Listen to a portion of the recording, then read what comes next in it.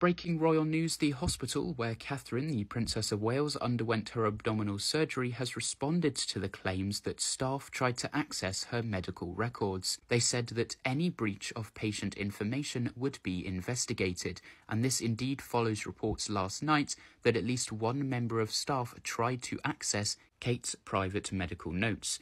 The London clinic said that it had no place for those intentionally breaching the trust of patients or colleagues, and the Information and Commissioner's Office, as I reported last night, has said it has received a breach report and was making inquiries. The story was first published in the Daily Mirror, and when asked about this, a spokesperson for the watchdog, the ICO, said, quote, "We can confirm that we have received a breach report and are assessing the information provided." The ICO oversees the use of data protection and freedom of information regulations across the United Kingdom. So let me know your thoughts on this in the comments below, and as always, follow along to keep updated when any more information comes to light.